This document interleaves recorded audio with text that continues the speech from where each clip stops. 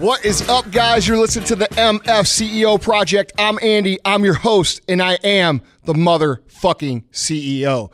Guys, if this is your first time listening, what is a motherfucking CEO?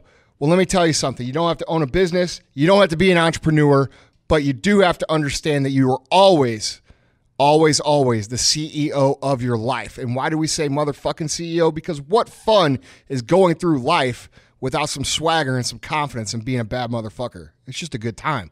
I'm here with my co-host, Vaughn Kohler, the pastor of disaster. What's up, my man? What's going on, Andy?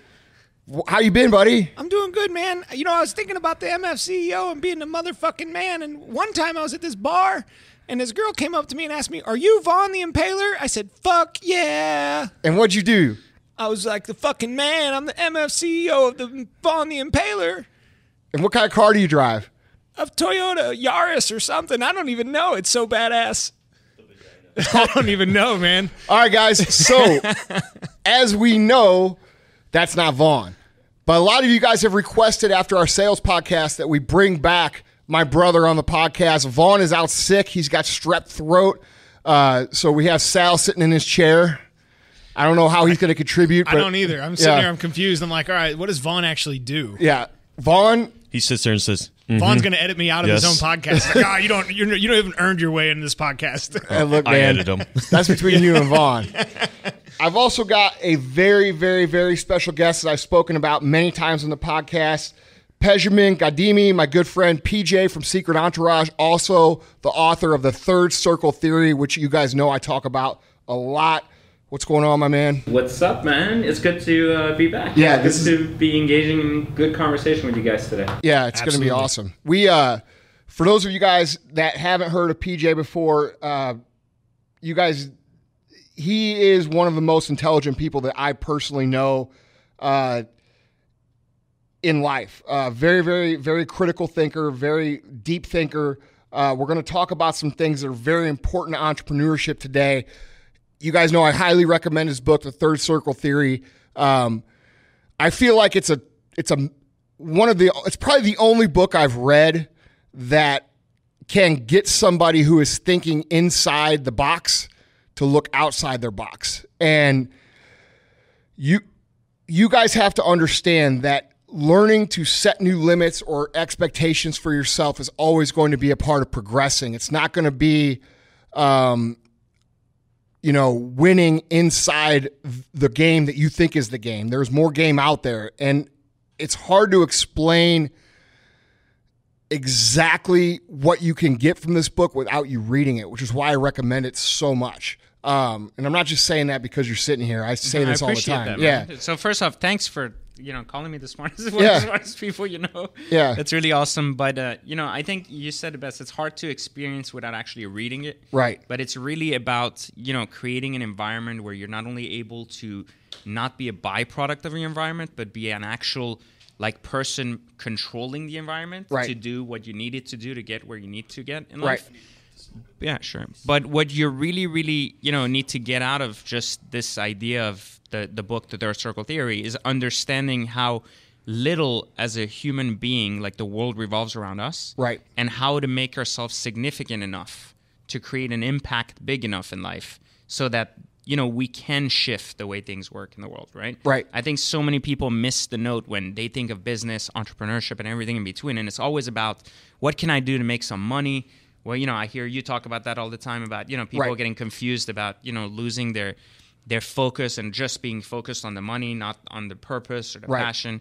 And, I think it's such a broad thing to talk about. It's so easy to say, well, you have to do things you love in life. You have to do all that crap. Right, and people hear that and they're like, what the fuck does that mean? Yeah, exactly. Right. Well, I love to sit on the couch and watch fucking Game of Thrones. And there's so many things who do you surround yourself with in life matters. You've heard all of those quotes, right? There's so many things out there that are focused around just these sayings and these quotes and everything. And there is so much of it out there that people get confused. And with this book, my intention was to lay it out in a manner that is self-reflective, so that the book's not about my life, but rather everybody at any stage of the game, regardless that they're like you, super successful, have owned a company, multiple companies growing and are leading many others to successful, businesses themselves, or that they're someone who's just starting up, today confused, or is someone that's, built $1 billion business and is known worldwide, regardless of where you are, this book allows you to understand either how you've progressed to get there or what's left to get to.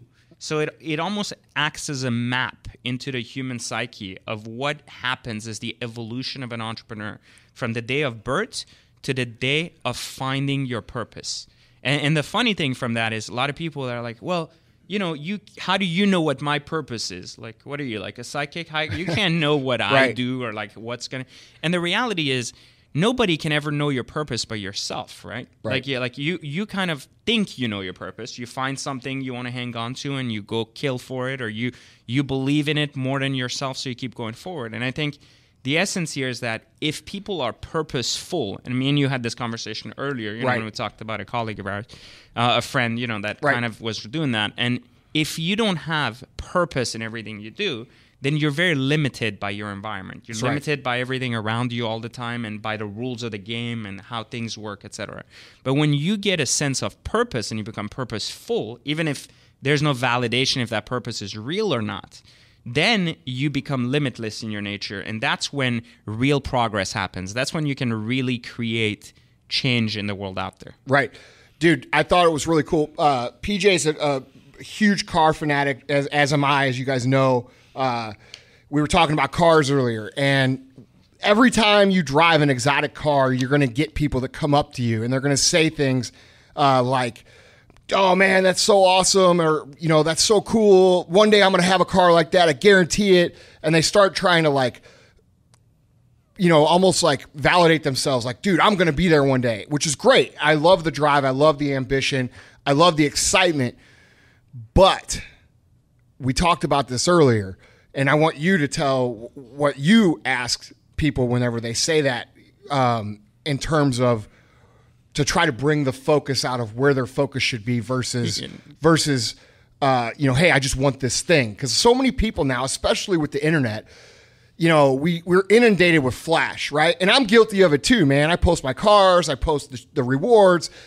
But there's nothing wrong with that. No, That's okay. There's not. Yeah. But I always try to be very mindful to teach a lesson with that post, because I don't want to be the guy who's just saying, oh, I'm a fucking baller, look at my shit.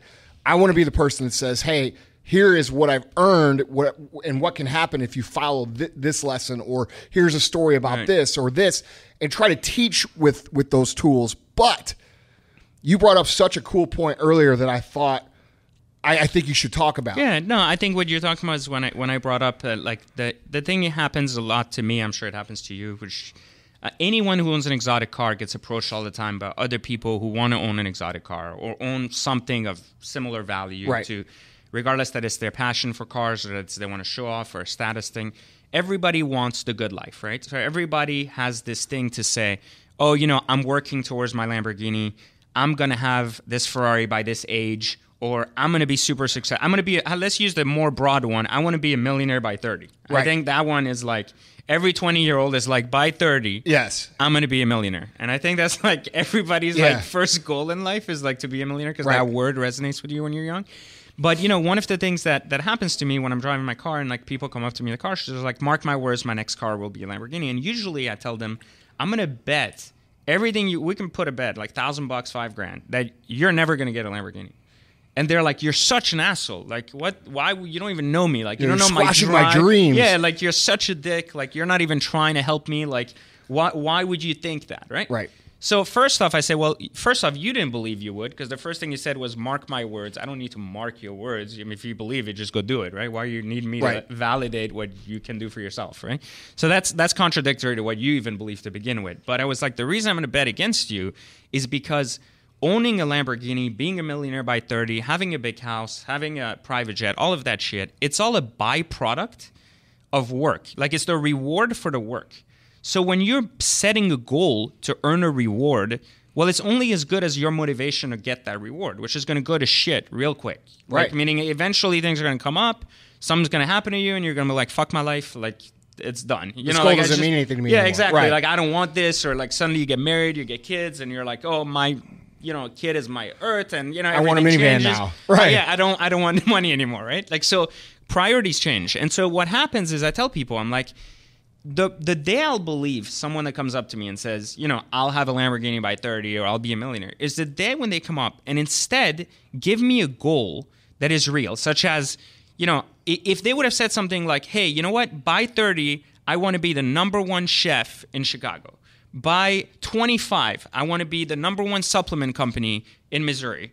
By next year, I want to be the guy that has 6,000 clients cutting hair in Boca Raton. Right. It doesn't matter. But if the goal is real, meaning if the goal is more than just the reward, a thing, right? Like it's not just what you're going to attain by doing the goal. Because I guarantee you that all three of those people I just mentioned, even though none of them said they would want a Lamborghini or get a Lamborghini, I'm sure at some point they do want one or they want that successful life. Everybody has a Lamborghini. It doesn't have to be.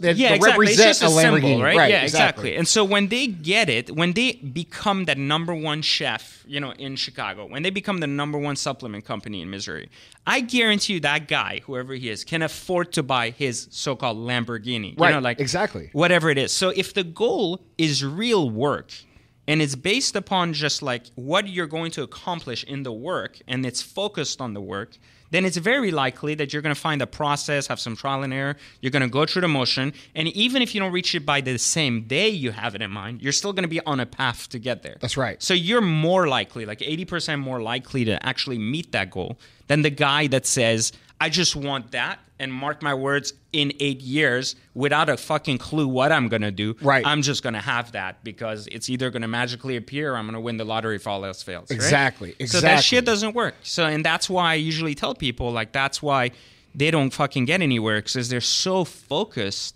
on the rewards and they're not so much focused on the actual talent they're building within themselves. Right. The skills, right? The confidence they build themselves. The work they do, which leads to more talent, more skill, more work. And eventually this domino effect, right? Like you're increasing your worth ultimately. Right. So when you increase your worth, it becomes worth enough to be able to take a partial point of that worth and say, I'm going to buy a Lamborghini with that. Exactly. And that is such a huge point. Especially for you younger people who are, because guys, look, the internet will ruin your fucking mind when it comes to like expectations. Like you are seeing like the highlight reel of people's lives, and then they're turning around. A lot of people are turning around and trying to sell you that dream for them to make more money, and you have to be smart enough to see through those things. So many younger people I see, and if you're older, it's okay too, because the amount of time it takes to become great at things is far less because of our ability to communicate quickly now, internet, text, YouTube, all this shit. But you have to be focused like this. Like people will put a picture of a Lamborghini up on their wall, like I did. And then they'll say, okay, I'm going to deconstruct that goal. For me to deconstruct that goal, I've got to make X amount of dollars. And I've got to make X amount of dollars this many years in a row to afford this. And they're going to say, yeah, I deconstructed my goals and I have this plan. But that's not really a fucking plan, guys. A plan would be when you Sal started working at like J&J. How much did you know about fucking hernia shit? I didn't know anything. Right. So I'm on the sideline here just watching, right, observing. But in my head, my advice are... So you didn't know anything, right? I didn't know shit. Okay, so I took the job. Your goal wasn't like, hey, I'm going to fucking make $1 trillion. Your goal was, I'm going to go out and I'm going to be the best fucking hernia rep that I can be. And I'm going to meet every doctor I've got to meet. I'm going to shake every hand I got to shake. I'm going to connect with every single person. I'm going to build every relationship. And what happened? He became number one in the fucking world. I had a little bit of success in doing that. Right. So like when I look at my driver or where you're referencing this, right? For me, you have to focus on being the best in what you want to do. 100%. So instead of like and Andrew knows, I don't focus on material things. It's never been me. I'm just not wired that way. I do enjoy them, and I really do love that part, of life. No, but he plays for the win. I will smash your fucking face in. Yeah. And that's like, so when I go to the National Sales Convention on when I was at J&J and you go and they have hernia rep of the year, I seriously look at that motherfucker in the face and I got you. Yeah. That's what I think. I think that today. Dude, when I saw that. triathlons, I think that. I saw a quote today by Muhammad Ali that said, I know I'm the best. You all just don't know it yet. You haven't figured it out. Yeah. No, and like, that's the attitude that you take into things.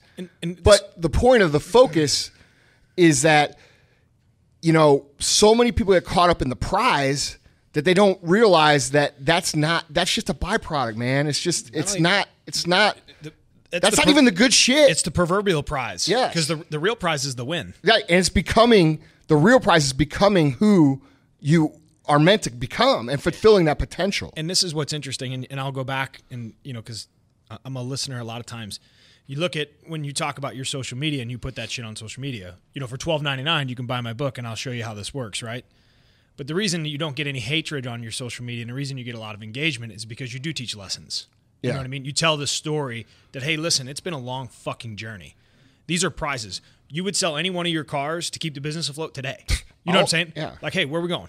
Let's wipe them off the table because they're in hindsight, when you think small picture, like your book, when you think small picture, those cars are big picture. That's your prize. When in reality, when you're big picture, they don't mean shit.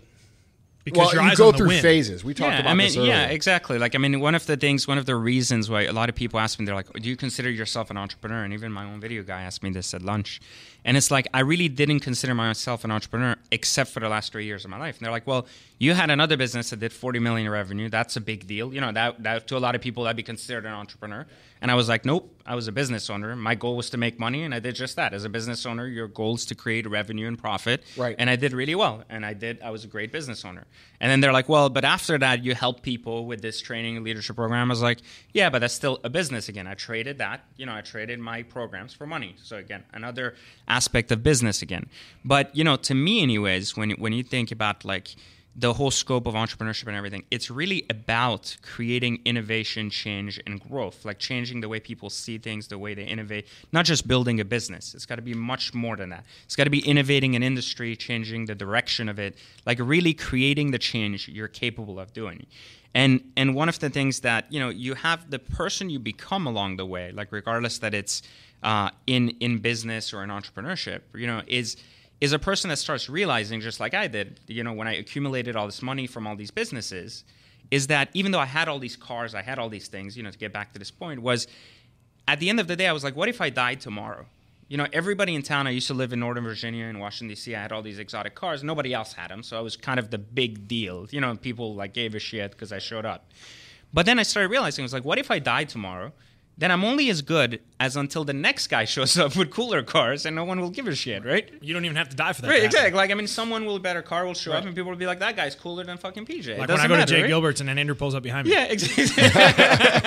But they don't look at mine anymore. But the reality was, I realized that, my greatest strength was always talent management, and it was always growing, fostering talent during my banking days, my earlier years. And so I figured, I said, the best way, the people that are going to remember me the most are the people whose careers I've built, the people who I gave chances to that nobody else would, the people that I've taught how to be better, in their day-to-day lives, and as a result now have more meaningful lives and are able to contribute and do the same for others. So I told myself that I can't really have been as successful as I can without having created a real legacy that fostered around more than just money. And think about like the idea of money in essence is a man-made creation, right? Like it is something as simple that they have created in a society. Every society has their own form of money that keeps score of what things are worth to make it an even level playing field. It's right? the scoreboard. Yeah, exactly. It's what it is. And the more of it you have, the more leverage you have, right? But can our entire existence, even previous to money existing, really be with the purpose of accumulating as much money as we can during this lifetime? Think about it this way. Like, could it be that our entire existence should be focused around the idea of just accumulating money, like, which is a man-made creation, which previous to money, what were people accumulating? What was the goal then, right? And what is the goal once you have all this money? Like, is there really purpose behind money? Is it leverage? Yes, because we live in society and you can't master society without playing by its rules, right? Like you have to learn how to play by the rules. You have to earn your voice. But what happens past that? And this was the essence for me of like this whole idea of third circle. I was like, there has to be more to life. There has to be this element of limitless possibilities, push, and getting to that next level. But what does that mean? It's so abstract, And so that's when came the idea of like really breaking down how life works into 3 circles for my book, which was the mastery of circumstance, which whatever circumstance we're born in, it is what it is. We have to learn to control our environment. The mastery of society, which is the second circle, and then the mastery of life, which is the third circle. Like just teaching people that life and society, while they have a lot of similarities and one lives within the other, it's still different things. So having a mastery of just understanding money, business, and everything does not mean you have mastered the essence of living out your fullest potential. And I think so many young people, especially when they're young and they see your Instagram, and they see like these cars, they get excited. I do it on my Instagram too. I post like really cool pictures of cars, whatever. I try to create relatable content to people. I don't do it as much as you do. Like you really like have your story really resonates well with people. But for me, like I think of this essence as you can't change people to look past it without showing them these rewards. And I'll tell you. You've got to get their attention. Yeah, exactly. It's a fucking fishing lure. Yeah, exactly. And the reason I even created Secret Entourage was because the cartoon characters are using these like fake rented Gallardos and bullshit cars and pretending to have money, right? The cartoon characters. Yeah. I fucking love it. Cartoon characters. First in my head, I thought, what do you mean cartoon characters? You know what? I knew exactly what he meant. I'm dying, dude. That's the cartoons use that shit, right? Like they get out there and they're like, listen, you want a life like this, you want this and that. And I'm like, okay, great. Like now what? Like what the fuck? Like what happens next, right? And they're showing their shitty, garbage, average base stuff that people go crazy for, right? Right. Like who goes crazy for a 2004 Gallardo that costs like $80,000? People that don't know any better. Know, right? Yeah. Like they see it and they're like, he's got a Lamborghini. Right. And their own dad has an S-Class in the garage that costs more, and they don't know the difference. So they're like, that's incredible. Right. Like that makes sense, right? So you can't take their attention and say, hey guys, stop looking at all this. Focus on the work, because that's boring as shit. Yeah, and it doesn't sound sexy. Exactly. Yeah. And it won't make them pay attention to the caption, Right.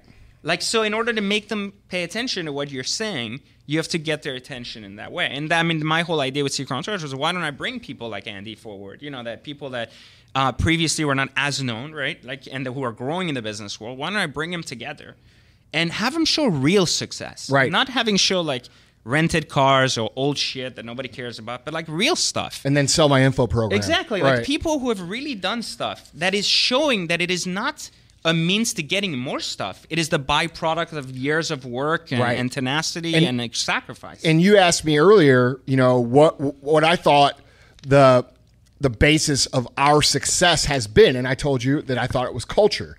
And you could invent a million products, you could sell a million info products, you could do this, that, whatever, blah, blah, blah, blah, blah. But here at the end of the day, the amount of success you create is going to be in proportion to the amount of value that you provide people, not just your customers, people. And I got asked, and I get asked all the time, how do you get so many great employees? Well, we don't just pick them off the fucking great employee tree and put them in a fucking play. How the fuck do you think we get them? I'm going to use that line, great employee tree. Yeah, I mean, dude, people, legit. It's right next to the money tree. No, they're in the same yard. Legitimate, successful people will fucking ask me that. And I'm looking at them like, dude, are you fucking brain damaged? Like, how the fuck do you think we get them? Well, you think I'm good at like recruiting? No, I'm good at making people perform and caring because I fucking care about them first. And we're talking about legacy here. When you talk about people won't remember you for driving cars, but how do I create something that people will remember me for? Well, when you create a situation or a job or a career for somebody to where they're going to tell their grandkids, hey, I had this wonderful mentor, I had this wonderful boss that I used to work for, or I work for, I built a career in this company. Dude, that's real shit. That's affecting lives beyond, my bank account or beyond driving a nice car. You're talking about legacy, and so many people get caught up in what's in it for them that they forget about the whole basis of business is about what can you do for someone else. Well, we're remembered for the impact we make on others. That's right. But what I'm trying to tie together here for these guys is because people are like, oh, well, it's easy to talk about legacy and impact when you fucking have money. Well, how the fuck did you think it came here? Well, it started from somewhere, right? It didn't always start with money, too. No. But I'm saying it starts with the value you provide other people. It starts with the solutions that you provide people. It starts with the products that you create that help people. It starts with giving them time. It starts with giving them hope. It starts with giving them an idea that they can be greater than what they are, or many different ways that you can, and I summarize it as help people, but there's so many ways that you could provide value with people. And when you have to give so much of that to get in return. And that's where I think people get their focus screwed up in business. And we see it online all the time now, people who call to action 30 times a fucking day. Well, dude, it's like the boy who cried wolf. If all you do is call to action and you think you're going to make a lot of money, people are going to ignore you. You're not going to be relevant. And as an entrepreneur, you have to mold people, you have to help people, you have to make people better.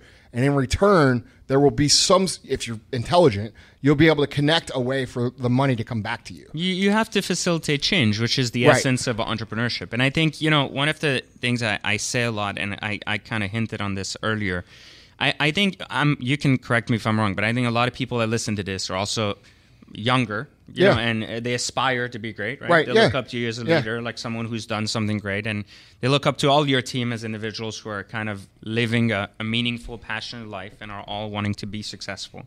And I think two of the biggest things that come up for me is the first one. I'm sure they ask you all the time: where do I start? How do I get started? Right? 100%. Like all the time. Like how do I? It's I don't the have number an one idea. question. I'm sure you've heard it too, Sal. Right? Like everybody, all those. Dude, I'm an entrepreneur at heart, but I don't know how to start.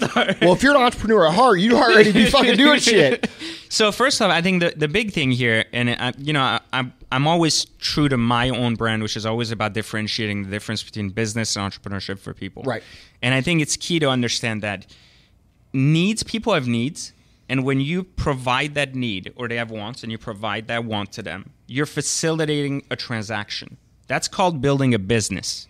Like you're facilitating something people need and want. That's right. When you're an entrepreneur, though, people have problems that have non-existing solutions, and you're creating the solutions for them. That journey is a lot harder than facilitating just a transaction from a need, want, and then fulfilling it. Now, you could be a restaurant that's a business. You're like, I'm starting a restaurant. There is no fast food restaurant here in this town. I'm facilitating a need or want. I'm bringing it to town, right? Right. You're not an entrepreneur for that shit. Like that's not entrepreneurial. That's just dude you're taking that a plan that exists and you're following it. And you're giving it to people, and it has a process. That's right. It's black and white. On the other side, though, if you're an entrepreneur, you're solving real problems that don't have solutions, meaning the journey is going to be longer. It's going to be a lot of trial and errors. You're going to go down paths you don't understand. There is no money in the earliest stages of that path. No. But once you do discover the road, obviously you're the first one to the reward, right? So you're the first one there saying, everybody came on this path. I guided them the right place. I created a solution. Now I'm an entrepreneur. I facilitated that change. Right. And a lot of people always tell me, they say, well, I get it. I want to be an entrepreneur or in business, whatever. So how do I get started? What do I do today, right now? Like anyone listening to this, what do you do right this moment? If you don't know where to go or what to do, if you want to be like Andy, if you want to be like anyone else out there that's doing big things, changing the world, or just facilitating business, where do you get started right now? Real simple, because every business idea, like where do ideas come from? That's, I think, the easiest thing we can kind of break down for people right now on this podcast, so they can really take something back, from this and do it right away. Imagine a triangle, right? Imagine a triangle, and at the peak of it, put confidence. On the other side, put love, and on the other side, put skill. The byproduct of these three things creates an idea that is sustainable and that can grow, and that you are the person to bring to life. So if you identify things you love, you list them out. You identify things you have confidence in, and you identify skills you have, right? Then that is whatever idea falls within the three. It is a sustainable idea that you are in a right position to take on. Because it's like me saying I want to create another SpaceX. Well, I'm not the type of entrepreneur or person who has the resources, the skill, the love, or anything to be in the space program. That's so right. It isn't a fit for me, even though it might be the greatest idea ever, right? Right. So in this little triangle, you have this kind of idea forming, and now you have these three characteristics that can tell you, do I love this? Am I confident about it? And do I have the skills, or can I attain the skills, or can I find the skills to bring this idea to life, right? What is the evolution of this idea? Because that gives you an idea that is a business. What is the evolution of that? Where does the entrepreneur come in? What is the evolution of love, passion? What is the evolution of confidence, belief? What is the evolution of skill, talent?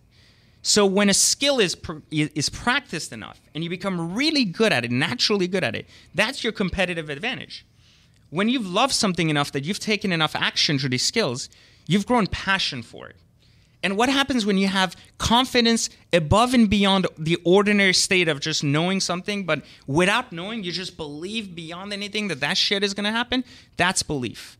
And when the 3 happens, that gives birth to the entrepreneur within the person.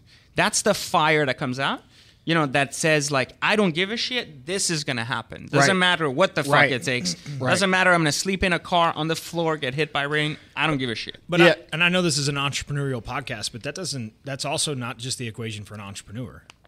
I mean, I'm a key piece in a small business that I'm not the entrepreneur of, right? But an entrepreneur doesn't mean you have to be the star of it, right? You're entrepreneurial within the business. Yeah, but a lot of people, that's right. Entrepreneur mindset is not. It's not. You don't just have to own a business to be an entrepreneur. And that's my point. Like when you talk about entrepreneurial mindset is a they, lifestyle, man. Right, but I'm saying when you talk about where these people start, right? Like where do I start? Well, you need to build a team. You know what I mean? When or you could be a puzzle to that team. But those skills you speak of, when you talk about talent, and you talk about courage, and you talk about heart, and you talk about possessing and harnessing them, you can have a role inside a business to be able to drive your value. But that's your choice, right? Like that's not. There's no right or wrong. You see, that's another thing I really believe big time is that everything in life is choice driven. Nothing is right or wrong. So if you look at everything as like, oh, this is the right path or the wrong path, right? That doesn't work. You have to look at everything as this is a path I'm choosing. So one of the things I say in the book is, if you look at everything, most poor people, or I call them poor people, forgive me for saying that, but I call them unsuccessful people, right. Poor-minded people. Average. Think of life as, a choice equal an outcome. Oh, I made a good choice in my life. It made me a lot of money. Oh, I got married. It was a great choice. Right. Or I got divorced. Fuck my life. It was bad, right? Whatever that is. But successful people look at it as, I made a choice, then let me add actions to that choice. So choice plus action equals outcome. So now they're reverting the choice to themselves, their control, because they're saying their actions after the choice dictated the outcome. So if you take a choice and you add your particular actions behind it, now you control the outcome. But when you just believe that a choice led to an outcome, and you look at it that way, either forward or backward, you're then taking away the control and saying just it was the choice that led to the bad outcome. And so what I'm trying to say here is that no matter when I was saying how do you get started, you can look at something as simple as what we talked about, where you think about skills, you think about confidence, and you think about love, and you can list those things. What is the one thing that maybe meets the 3 criteria to get started? The evolution of that, what you talk about, you don't have to be the key player, you can be within a business. That's a choice in every way possible. You can say you have the capacity to start a business. You can still choose to say, I have a lot of weight and things I can do here within this business to really help facilitate this change, which I believe, Andy's doing here with First Form, and I'm part of that, and I'm going to help facilitate it faster, easier, and better. There is no such thing as, again, a right choice or wrong choice. This is based on your triangle. This is where you feel your greatest impact is at the moment. And it's true for now, maybe in the next 5 years, and maybe in 10 years.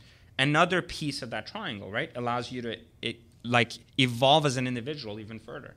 So this is actually a really cool segue, because you actually touched on something that I wanted to talk about that I get a lot of, okay? And I address this a lot.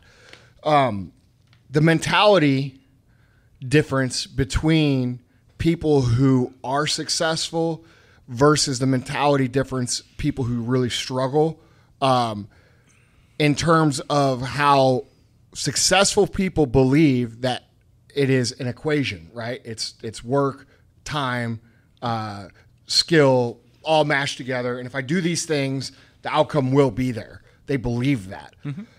Unsuccessful people have this idea where they look at a crowd of people and they think that some success fairy is going to fly out of the sky. Success. You know what I'm saying? I love it. And touch you, and then touch you, but not touch this guy, even though he's doing the exact things that need to happen to be successful. What's your opinion on the difference between that mindset? And because I can remember thinking when I was a younger person, when I was, because I've been an entrepreneur since I was young, 8 years old, 9 years old, 10 years old. I've just been that kind of mind. As I can remember thinking, man, I wonder if I'm going to be one of these people who gets to drive a Lamborghini, or I wonder if I'm going to be one of these people who gets to be successful, or I wonder if the universe is going to let me be this, you know? And I can remember thinking that and then going through the process and then looking back and being like, dude, it had nothing to do with that. It was just, you do this, you do this, you do this, and then this happens. So what would you say to somebody who's young right now who has doubts that that's the truth? Don't be a victim of anything. I think that's the main thing. Is a lot of unsuccessful people or people who want success and haven't reached it yet typically are a victim of their environment, meaning they look for every reason why they're not being chosen. Right. You know, why that hasn't happened to them. Right. Why this isn't something they love to do, right? That moment they're like, oh man, I don't love my job, right? Like, oh my God, I got to quit right now. I don't love school, fuck school, right? Yeah. Like that's how usually that's the most popular people, shit right now. It's like the victim, right? Nobody like, fucking likes school. You're always a victim of your environment and everything happening around you. Like you can't be successful because you can't be successful because you typically focus so much on everything going on around you rather than the actions you're taking to bring it to bring whatever you want to do to life. So like people are always like, well, you dropped out of school. And I'm like, yeah, I left school. But it wasn't because I was trying to figure out what I wanted to do. So I left school and then sat on my ass for 6 months. Right. I had a job that was paying me 60, 70K a year, you know, so I was already doing well, better than I would have coming out of school. Right. I was willing to spend 7 times more time at work to make up for the time I wasn't in school. And I understood that I was going to have to also self-educate myself to make up for what I'm not receiving in school. So I left school with belief, tenacity, and the work in place, right? And and I agreed that I was going to do more work for what I was going to miss. So, you know, I think not being a victim of what's going on. Like, what if you can't be successful because you're in a town that doesn't have... I think Gary Vee, which is funny, like you brought him up earlier, he said something to a guy that was like, well, I want to sell weed in my town, but it's illegal. And he's like, well, fucking move. Yeah. Go somewhere where it's illegal if that's what you want to do, you know? Yeah. Like, you can't just sit on your ass and be like, in my house, this isn't happening. So therefore, there's no way I can do anything about it, and I'm just going to sit there, you know, and look at my life and be like, fuck. I mean, you know, I think of it in a very life-driven way as well, which is, you know, even for myself, I'm very driven. I always go after things I want. I never settle for no, meaning like if I see a door's closed, I find a way around it, but I don't look at it as it's not happening. I'm like, maybe it's not happening right now, but that shit's going to happen because I'm going to make it happen. Not only do you look at it as, and tell me if I'm wrong about this, but when I see a door closed for me, I don't even look at it as a negative at all. I look at it like, hey, dude, I just learned this from that, and I'm going to use that now. Right, exactly. So you build on that experience. Right. I turn what other people would say or even use as an excuse to quit into a fucking asset to move forward. You know? Exactly. That's exactly what I mean. So if you focus your effort on the work and the things you can do, not the things that are not going for you, and you keep making moves, even if they're not perfect, you know, like even if they're not like the best moves that are going to lead to every little thing you want, but it's just a move forward, right? Well, it's better to move forward than to stay stagnant. So if you're making progress, you're eventually going to get through that door, and that's the key. And I think the progress part is what a lot of people miss, because the progress could be 1 month, 1 year, 10 years, but the progress needs to take place in order for the person to advance. That's right, man. I agree 100%. I think that people. I think you hit a spot on, man. I think people will look for any excuse they could possibly find for it to not be quote unquote for them. You know what I mean? So I can, you know, school, like the popular thing is now, like you said, oh, I don't love school. Or I don't love my job. Well, fucking nobody loves school all the time. Nobody certainly loves their job all the time. I don't fucking love this job all the time. But I know where I need to go, and I know what I need to do to get where we need to go. So I fucking do it, even when I don't feel like it, you know? And I feel like there is a level, now Gary argues with me on this because he believes that there's the millennial thing has always been there. Like it's always been, you know, the young, he calls it old white man talk. Like, you know, I went to school both ways uphill in the snow, right? And every generation has the older generation that looks at the younger generation and says they're fucking lazy or they're they're entitled or they don't appreciate shit.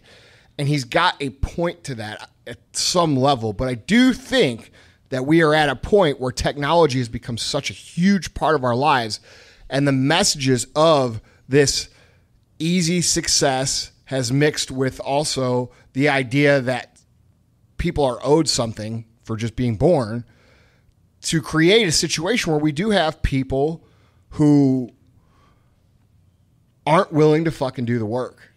I mean, there's lazy. I mean, my license plate on my Lamborghini says not lazy. Right. It's Yeah. the truth, Mine says right? do work. Yeah. Yeah. So one way or another, lazy is definitely part of the equation, right? Right. Like that's part of the problem more than anything Right. else. Is the work ethic isn't there, right? Right. That's, I think, no matter what you look, how you look at it, which country, that there's always that pool of people Right. who just don't want to do anything. Agree. And everybody's always worried about the maximum reward Yeah. for their work. So For the minimum effort. Right, exactly. Yeah. So you hear people like really young, they always tell me, they're like, I've saved 10K.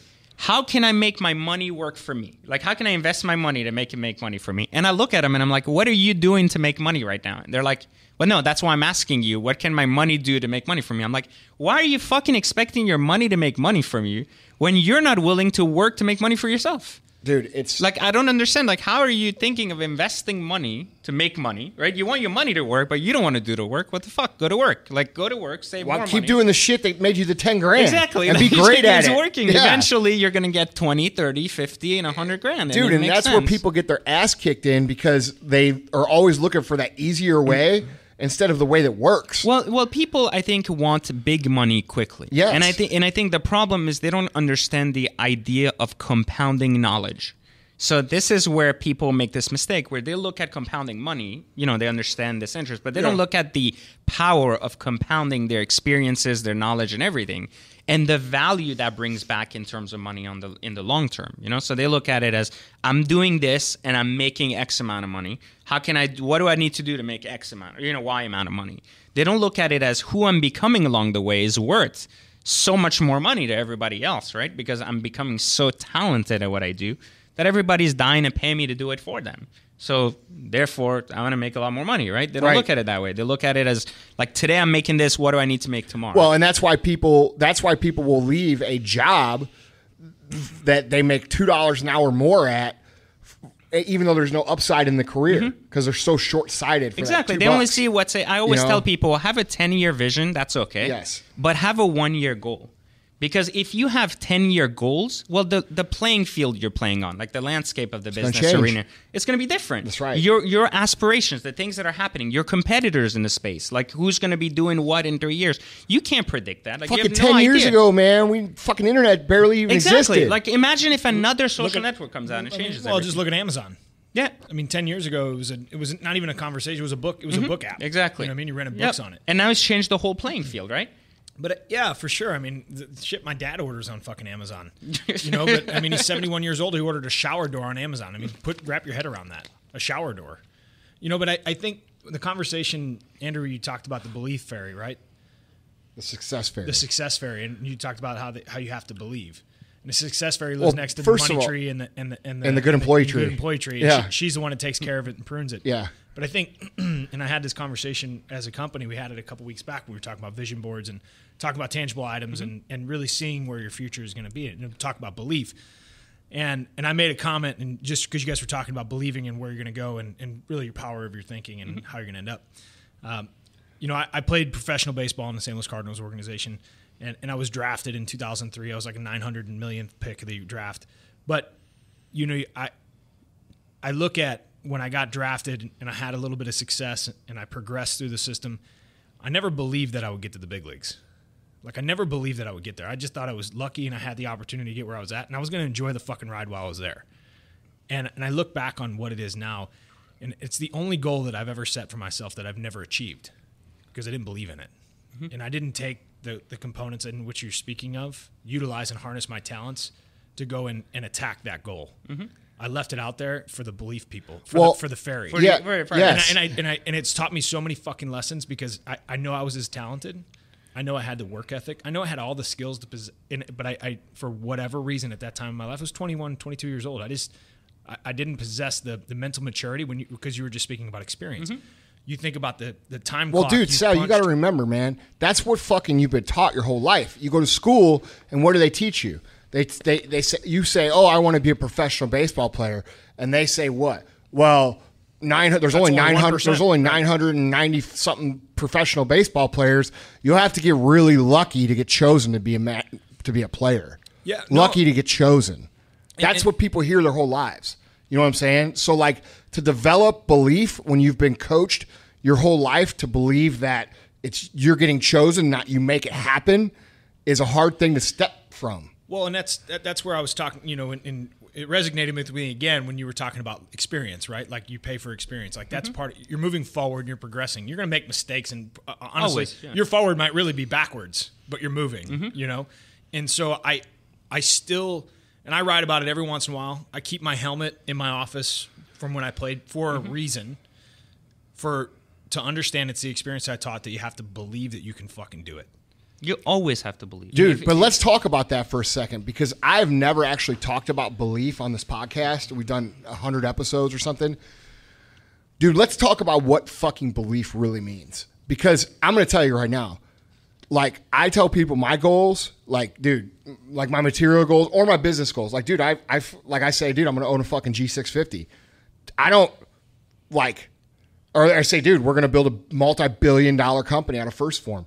I do not, like when I say that, people misunderstand what I'm really fucking saying. What I'm saying is I'm going to fucking own a G650. And I'm saying I'm going to build a multi-fucking billion-dollar company. And there's really nothing that anybody else could fucking do to stop it from happening.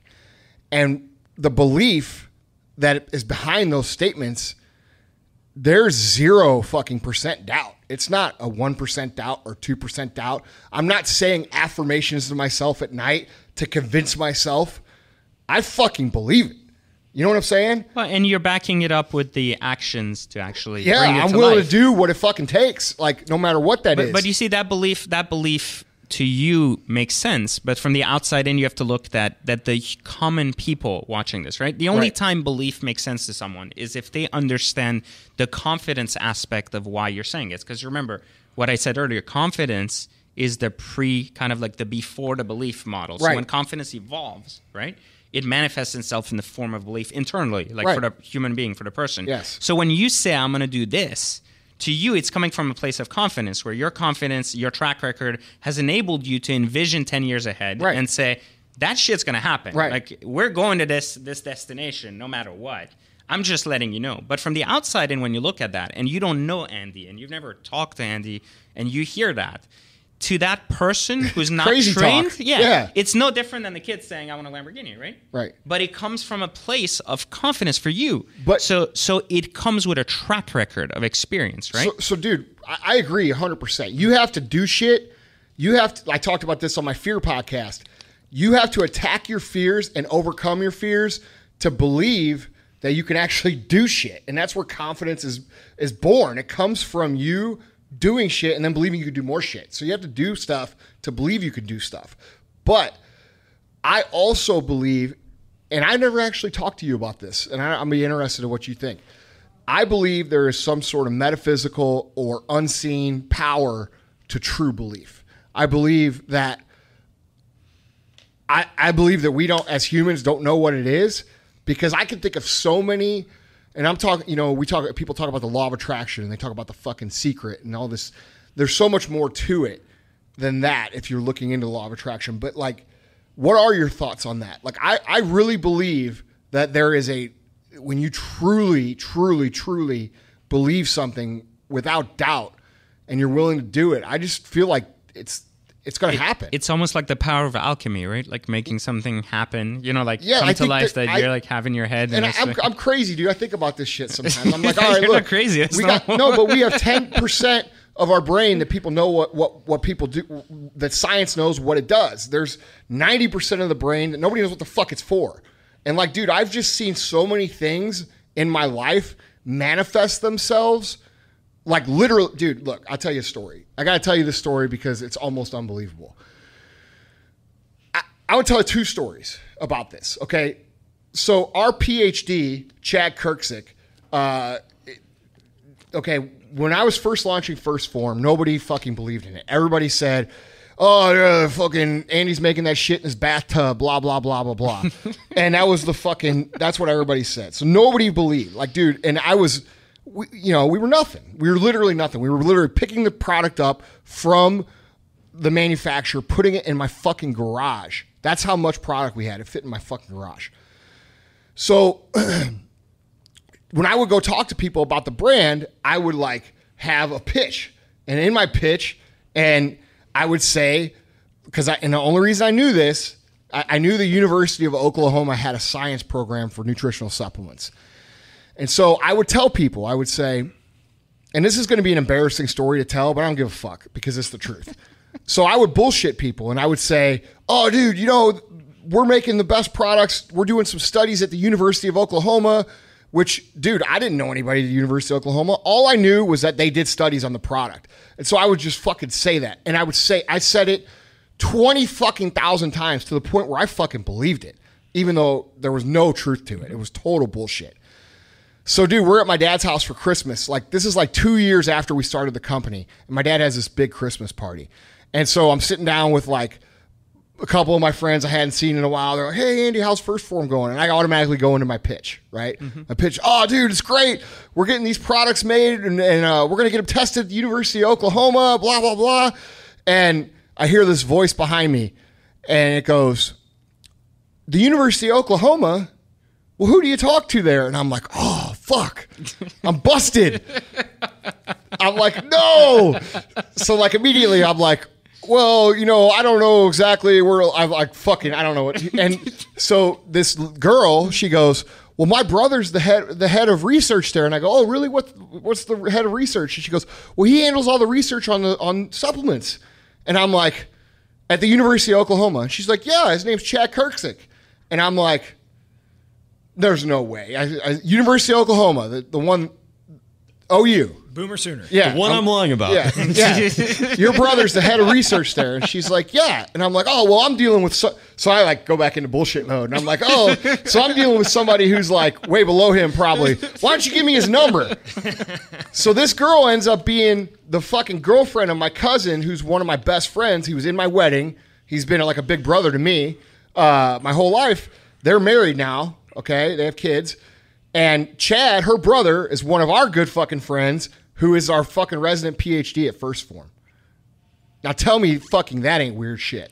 No, I mean, that's not coincidence. It's the power. It's the power of putting yourself out there. That's right? what I'm saying. Energy attracts energy. So if you put out energy looking for something, you're gonna find it. Just like when you ever notice people find people that are just like dude, them. Like think about the scale of that fucking story. No, I completely like understand. The stars, like, dude, that's not coincidence. There's no fucking way. No, but it's what you put out there over and over and over that attracted you to people. Yes, exactly that were exactly what you were talking. Person. Exactly. So, dude, let me give you another example, just real quick, because this is a really good one. So, before I was married, I was in a relationship it was not good, but it wasn't like anybody's fault. It was just the nature of the relationship. She was somebody, and I was somebody else. We didn't have much in common, and it just fucking wasn't good. Like, we argued a lot. So I would go down to Vinyl Images, which they did all our graphics for our company, and they had this girl that worked down there. And I would go in there and I would look at the girl and I'm like, man, she's pretty hot.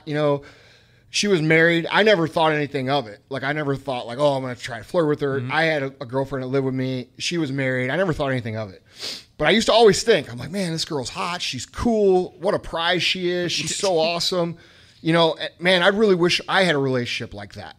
And I used to always think that, like, to the point where I would just like think it. And I kept going down there, and not to see her because I'm friends with the owner of the company, but I would always think of how cool she was and how nice she was and how polite she was and I used to actually think she was full of shit because it was so like perfect. I'm like, this girl's got to be fucking crazy. I just don't know it.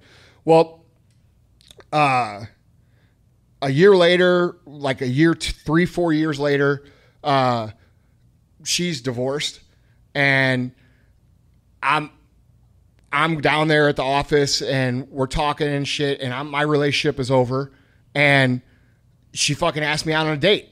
Now I'm fucking married to her. You see what I'm saying? Like, dude, there was no reason for me to ever fucking like.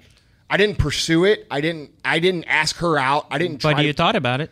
I fucking obsessed over it. Exactly. Well, that's the thing. So, like, the energy you put out was reciprocated back to you. But that's what I'm saying about belief, though. Like, if you can fucking truly believe shit and focus on it, shit just happens, man. Yeah, but well, and there's no explanation. It's not just focus. You did something to it. Look, you told a lot of people about that story earlier about the chemist thing. Yes. You know, like, so you were constantly bringing it up, right? Yeah. And the same thing, you were constantly going down and seeing, not for her, but I'm saying you were engaging in that action, back and forth, right? Until so you were preparing yourself indirectly, not being there, and your thought process was there. When the opportunity presented itself, then it made sense, right? Like it became. Now, if it would have happened earlier, maybe it wouldn't have even worked because one of you had a relationship, the other didn't. Right. Yeah. Exactly. But if you wouldn't have obsessed over it, and if you wouldn't have done the showing up, then that connection wouldn't have happened as much. You know what I mean? Like you would have been a forgotten guy. Like and I agree 100%. Like, dude, I am no way saying like, hey, if you just fucking believe it, you'll achieve it.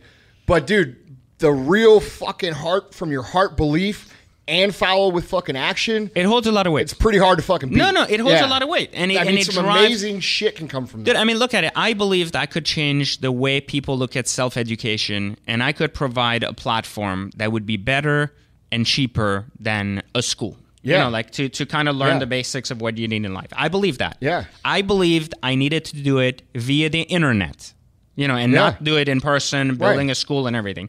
I had zero experience in internet marketing. We should do a live event. Yeah, we should. We will. Yeah. If I not we should, we will. Me, you, a couple other key people. We should do like a kick-ass. It'd be awesome. I agree. The new Vaughn too. But I mean, think about it. If you believe in something bad enough, and just the same thing that happened to you happened to me. The more I believed that I wanted to do this, right, and the more I put it out there, randomly I started like I had a client in banking who had a son who was unmotivated.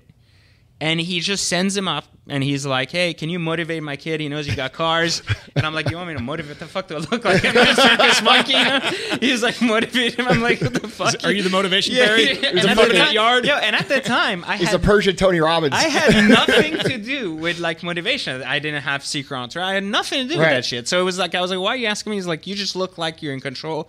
You should help him. You know, he likes your cars, and I think he'd listen to you more than he listens to me.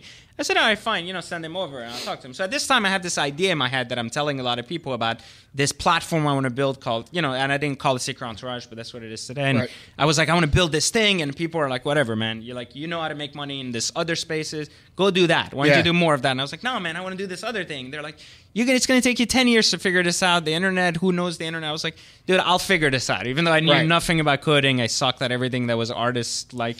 And I was like, you know what? I'm going to figure this out. And then this guy's like, hey, go talk to my son. You know, like, I was like, you know what? Fine, whatever. I'll talk to your son. So he shows up, and I start talking to him. I was like, hey, what do you do now? He's like, oh, I love internet marketing, but he's like, I just don't know what to do in life. And I was like, hey, tell me what you think about this idea. Well, and now he's the co-founder of my company, and he's been the one that's come true for 7 years, and has been one of the main reasons why Secret Entourage not only happened, but has been successful. That's awesome, man. And it's just been like, you know, you put it out there, you believe it, you keep talking about it, you bring it up, and it aligns, man. Right, and then things happen, and because you're always thought it's in your head all the time, it's like first thought, it's theirs, you're obsessed with it. You identify the opportunities immediately, right? Like you saw an opportunity, and then it opened up her way to ask you out. The same way that I saw an opportunity, so I brought it up to this kid. Yeah. With not the intention of recruiting him, just like, hey, what do you think about this? And he gave me that reciprocity that was like, oh, I like your enthusiasm. I think this is great. I think I can help.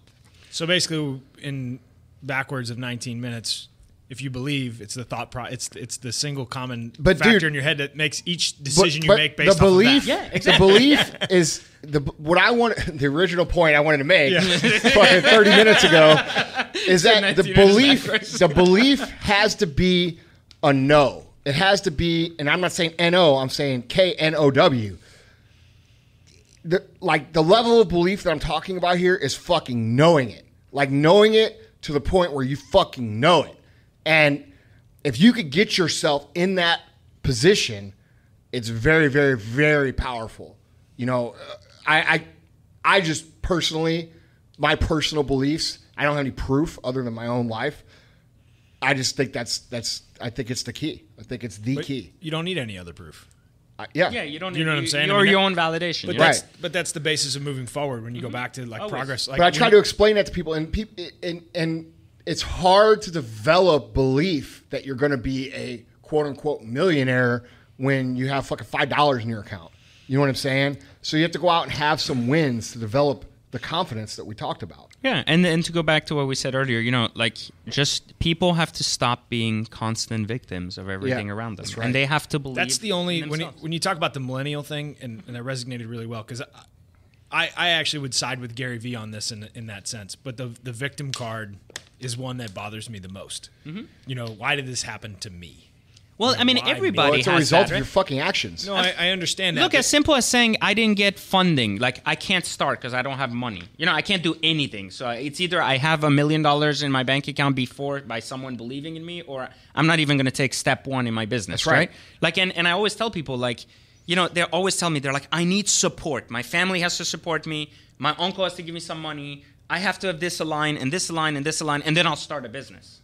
And I'm like, listen, first off, you never need support to get results. You need results to get support. That's right. So like this straight up. you got it ass backwards. Yeah, exactly. You know like what I mean? once you do, once you put out there, once you get traction, somehow you'll see all these people who were first telling you you're retarded come to you and be like, hey, I'm all Here's about... my check. Yeah, he's Yeah. like, how can I play? How can I Dude. help you for free? I'll work there 10 years for free. Like, I just want to be part of this, Yes. right? Because remember, we expect people to know what's in our heads when we have vision, right? We're like, oh, I see this world where I'm going to reinvent the way self-education works. And people are like, why you? Who are you? Like, you know, you did well with this car split. It doesn't mean anything. Like, why would you do it? Well, they don't see what I see.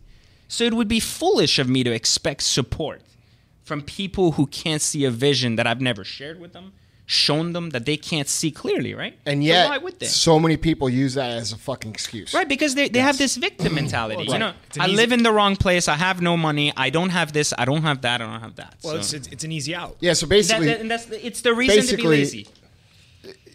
quit being a fucking pussy. Well, I mean, okay, so that's why I mean, I didn't want to drag it on too much, but it's you met my dad, right? Very briefly. Mm-hmm.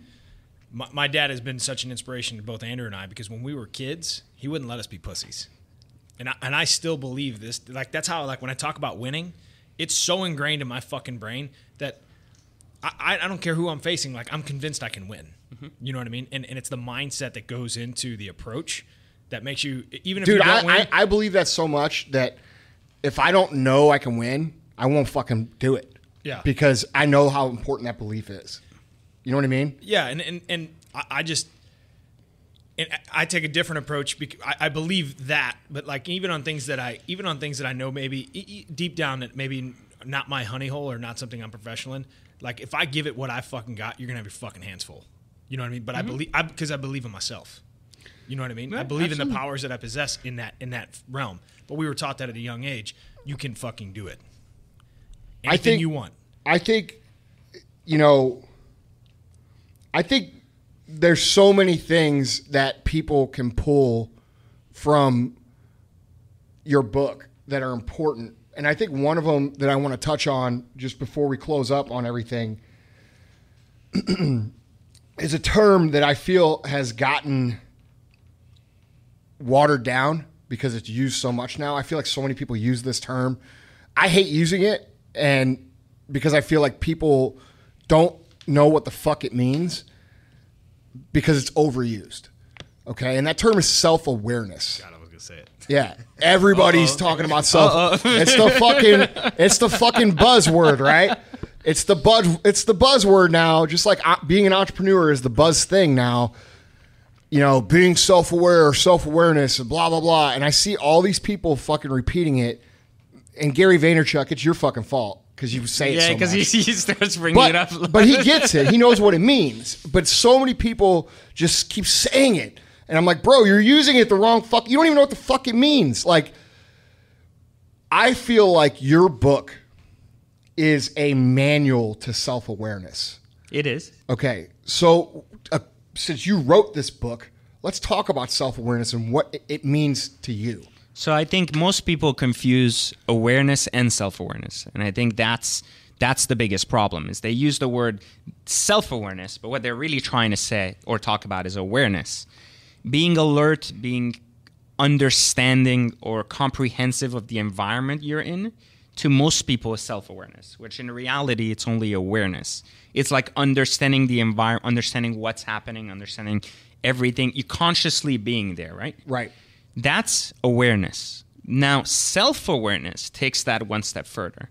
It's your ability to understand not just your environment that you're in and how, what's happening in it, but how the environment is responding back to you as a human being within it. Right. So this is the part that most people miss. They look at their environment and they're quick at like judging people and understanding what's happening in their environment, but they're not understanding how their environment is judging them back based on their behaviors. Right. Based on the symbols they put out, the things they wear, the way they speak, the way they approach an environment, the way they even look at people. Like all of those things are symbols we put out there and that the environment shoots back at us. Right. Like as we're like identifying people and really like looking at them and being like, what do I think of this guy? Well, they're looking at us, right? Yeah, right. So do we have enough of that self-awareness to understand how to position into an environment where we control the environment instead of the environment controlling us? Meaning, like, are we able to understand or perceive how an environment works before entering it? And understanding as a result of our presence there, how does it change the dynamics of that environment? Now, that sounds really philosophical and fucking complicated to some people. But if we understand well, that's because most people feel like they are powerless and that what they put out or do has no... Well, there's something bigger than that. Most people feel that every environment they're in revolves around them. That's the problem.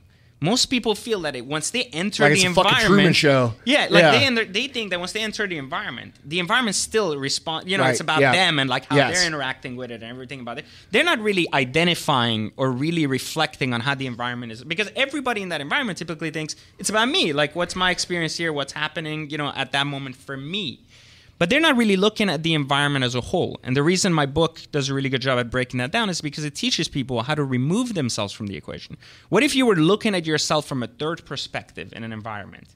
And what if you could watch a movie of yourself, right? Like what would you think of that guy? Right, exactly. Right. Like, and what's funny is like this is one of the number one core strategies I used to train salespeople. Like in my old days in banking, I used to videotape them in their environment without them knowing they're being videotaped.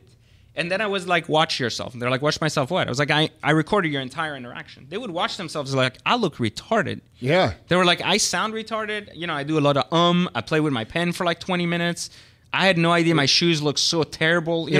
Right. So I look completely confused, right? But they thought they did great. They were like, I killed that interaction. Right. Now I'm like, imagine if you were really alert and really aware of how your clients are perceiving you. Not just because right now you're looking at yourself from that client perspective, because you're looking at it from a third-party perspective of not how you're impacting the environment, not how your client's impacting the environment, but the entire playing field. Strategically, you can do a lot more if you truly understand not just what's going on around you, but how what's going on around you is not only going to impact you, but the impact you're going to make walking in it too, right? Like both sides of the equation. And by understanding these things, then you're able to position yourself better, both in life and in situations like small situations. You can strategically go at life, strategically, with purpose and with a plan, not just float through and like...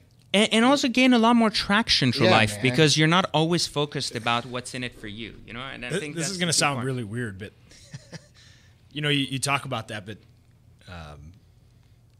like if we go to dinner or we have guests in town, like I'll be in the shower and I will play the conversation out in my head of each person that I'm going to have, and I think about what I'm going to wear and how that's going to and how I'm going to have that conversation with that person, and I make sure that in my head I'm mapping a game plan on how that night is. That's for go. a fucking barbecue. But this ain't for fucking sales. But you know what I'm saying? But I learned that, and again, I hate. I'm not, and I don't hate. I'd love to give the credit to my dad, like.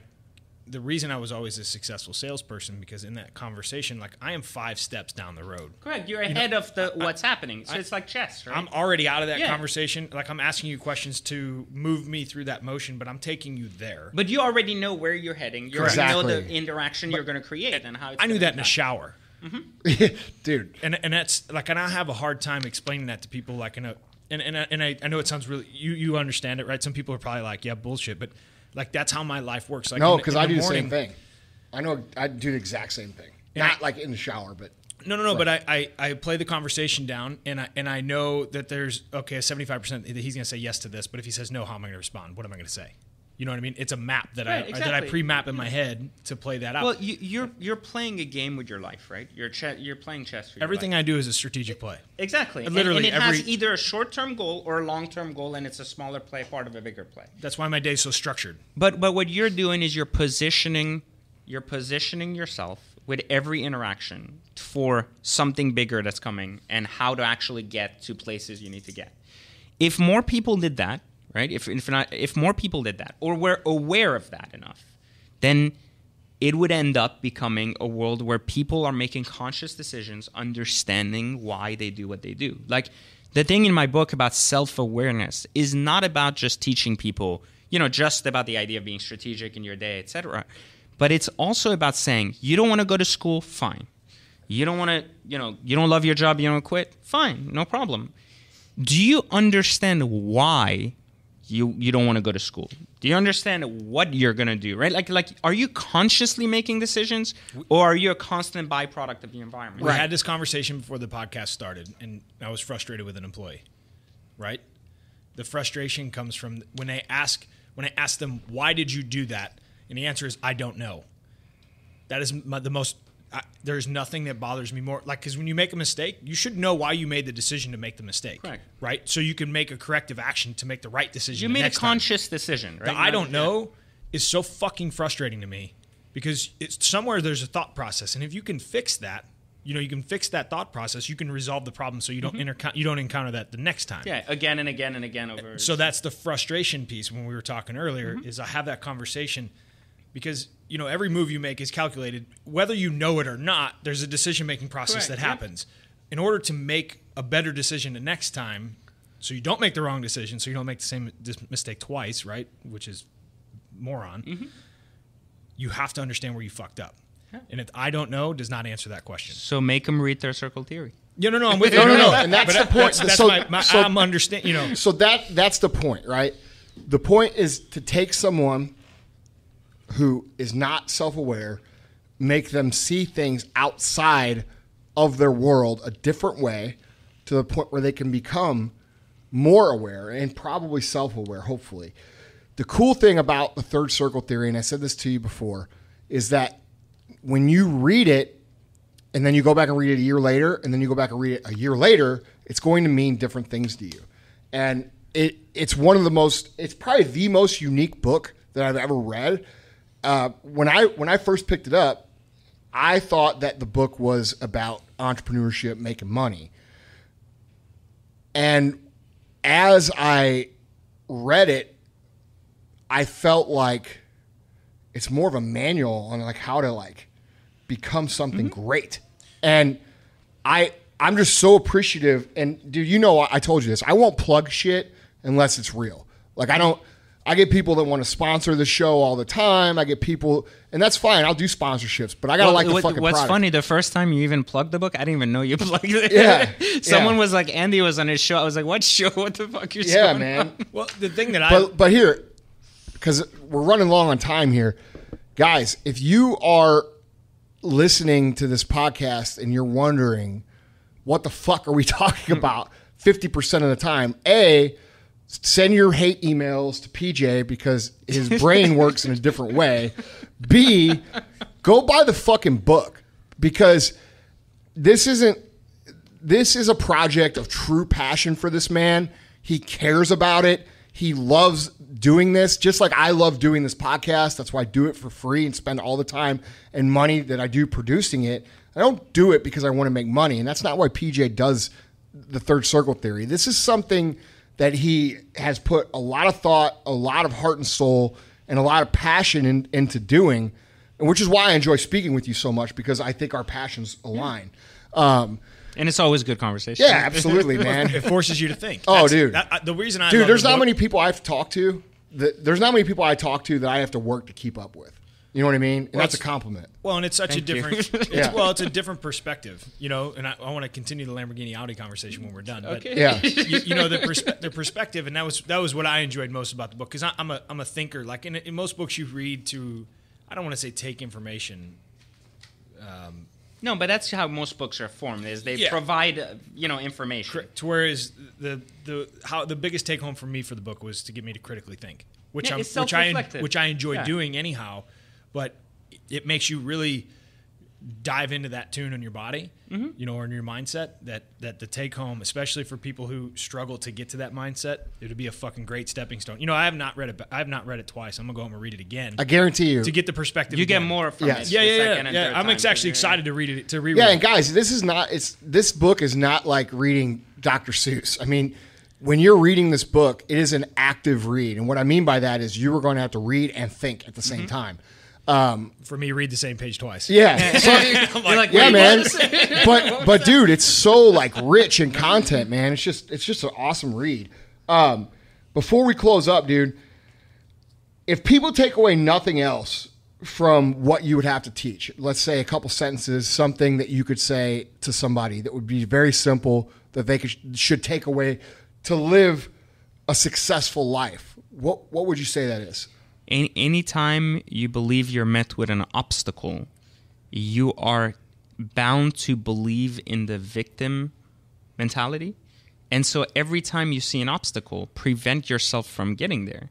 And instead, find a way around that obstacle, but never allow the obstacle, doesn't matter what it is, to be the reason why you give up. So if you find a way around it, that's fine. If it takes longer as a result of it, that's fine. But don't... we just need more people to stop being victims. Yeah. And to start just even, if persisting. If you're a cashier somewhere, fine, I get it. It's not $1 million job, but be the best fucking cashier that place has ever had. Amen. Right? At the very fucking least, do that. You're a car salesman, be the best fucking car salesman. 100% and agree. It'll open hundreds of doors down the road. I love that. That's it. Like that that's the truth, because there's people listening right now that are working in a company or are working in a company that they don't see potential in. But what you have to realize is that by you creating value in yourself and becoming the best at what you do, somebody is going to notice, and you will have doors open for you. And let me leave you with this. Like, this is really important. Nobody works for anybody but themselves. I think this is the biggest fucking problem this country has, is that everybody thinks it's like, I want to work for myself. I want to be my own boss. First, you always work for yourself. From the day you are born, you are your own boss. Every step you take, every move you make benefits you. And so you have to figure out, right? Like, stop saying, I want to be my own boss. I want to be my own boss. Like, you are your own boss. So be accountable for your own life. Make decisions that are going to not only further yourself, but are going to help those around you. And eventually just provide massive fucking value to anything you touch at any given time. PJ, how can they find you on social media? They can reach me on Instagram at @ICreateMillionaires, and the best other places to reach me is on Secret Entourage at secretentourage.com, or to find the book at thirdcirclebook.com. Guys, go buy the book. Buy the book. I rarely tell people to buy anything. This is a book that you have to have. It's a must-have. It's a must-read. Read the book. Guys, before I close out, we don't ask for anything. I'm not selling anything. The only thing I ask is that if you find somebody that you think will benefit from the content here, please refer me one person. That's your little fee. That's your little project. I appreciate you guys. I love you guys, and we'll catch up with you next time.